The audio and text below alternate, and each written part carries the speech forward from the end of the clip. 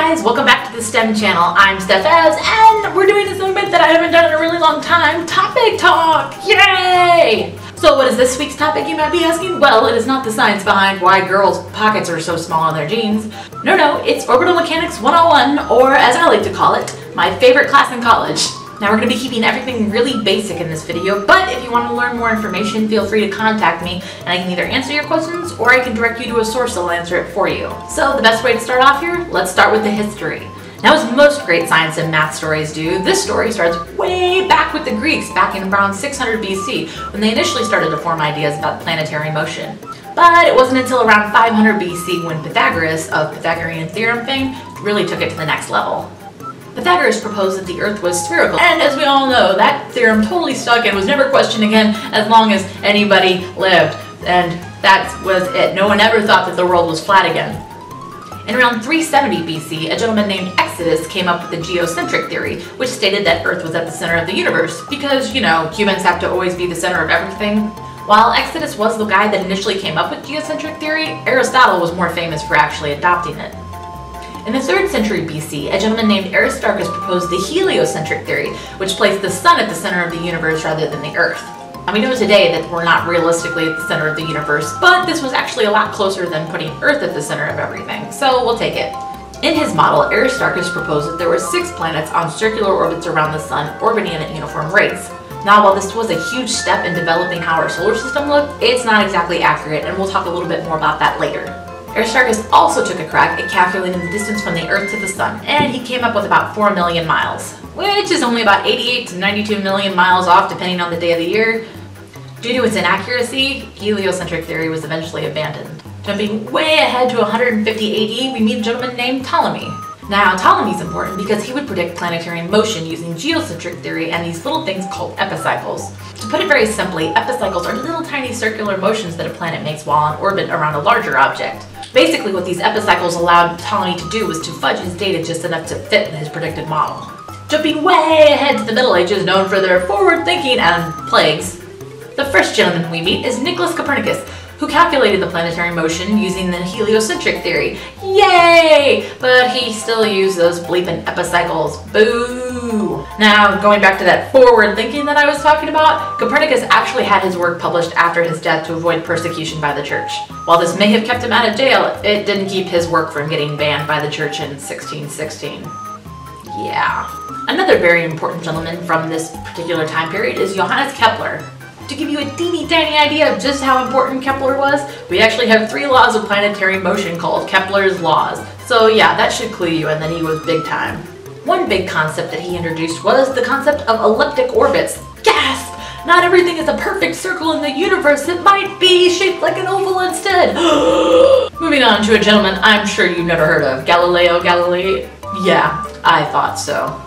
Galileo is really important because he introduced a lot of the concepts of dynamics and kinematics that we actually still use in physics today.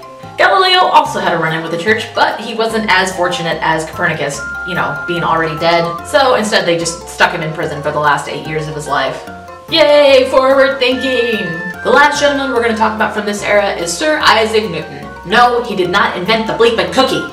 Again, 3 laws of motion named after him, so he's probably pretty important. But he almost wasn't important. In fact, if Edmund Halley hadn't urged him to publish his works, we would have missed out on tons of really outstanding concepts that he came up with, such as calculus. So yes, high school seniors in AP calculus right now you know who to blame. All of those names that I mentioned are incredibly important to not only orbital mechanics studies, but also to physics as a whole. Without them, there would be no Albert Einsteins or Robert Goddards or even Wernher von Braun's. So thank you, gentlemen. So moving on, let's talk basic orbital components. Now, I'm not going to get really complex here, and there are a lot that I'm skipping, but like I said, if you're really curious, you can either read up on it or contact me, and I'd be more than happy to provide you with some additional information. One really important component of orbits is the orbital period, or the time it takes for the object to orbit completely around whatever body it's orbiting. For Earth orbiting around the Sun, the orbital period is 365 days, or 365 and a quarter if you want to get really technical. Yay, leap year! 2 more important orbital components are perigee and apogee. or periapsis, perijove, perihelion, and apoapsis, aphelion, apogee. But for simplicity's sake, let's stick to perigee and apogee. Perigee is the point in an orbit when the object is closest to whatever body it's orbiting, and apogee is the exact opposite, the furthest point in an orbit. The distance between these 2 points is known as the major axis, and if you cut it in half, you get the semi-major axis, and there's also the semi-minor axis.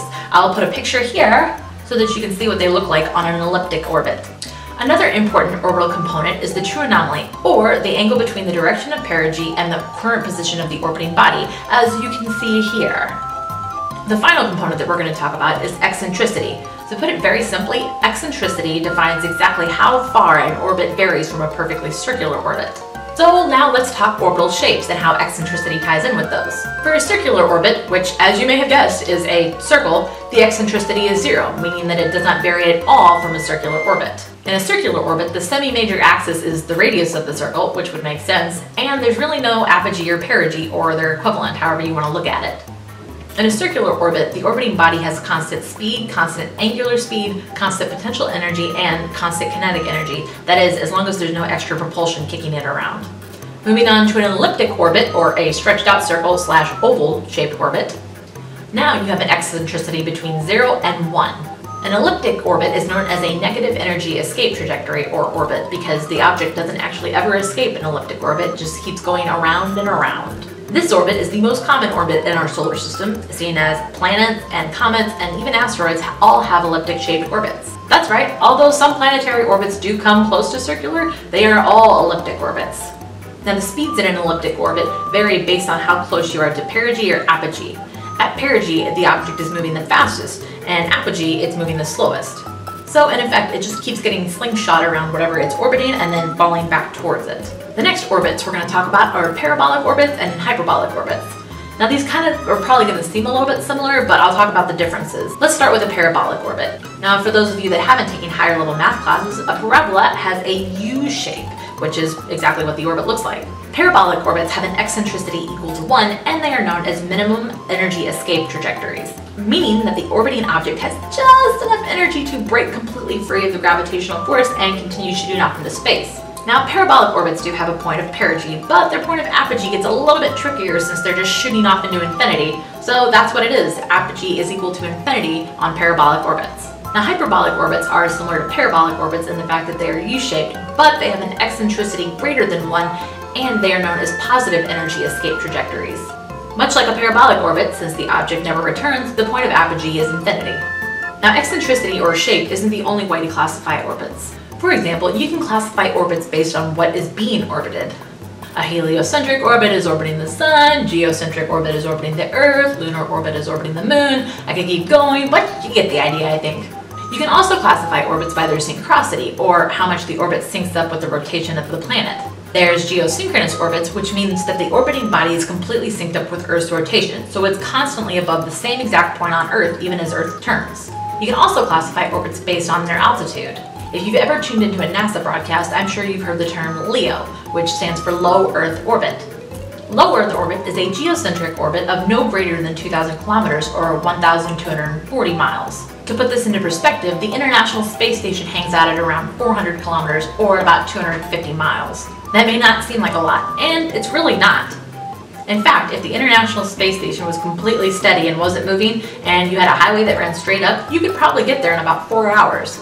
I'll include a link in the description down below that takes you to the website where you can see when and where to view the International Space Station. I highly encourage any of you to go and actually check this out sometime. It's pretty cool.